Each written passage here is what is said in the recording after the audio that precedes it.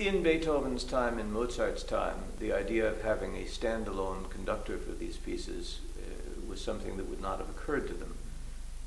In part because, of course, both of them were highly professional musicians, in part probably because they would have had to pay a conductor because all of their performances were self-promoted affairs.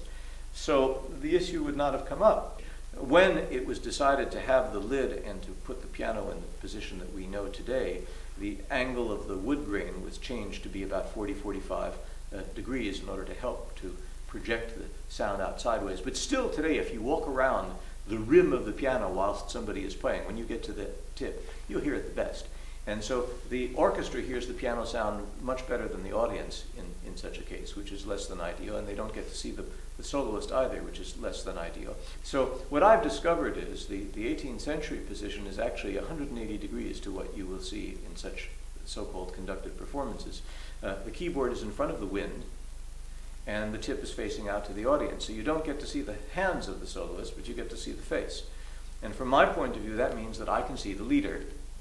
And the most important kind of communication that needs to go on is between the leader and myself. And so the leader is looking towards the orchestra much the way the conductor might. So a conductorless performance, which is what this is, becomes a much more chamber performance in which there's a great deal of collective responsibility. The wind are right next to me so they can hear everything that I can play.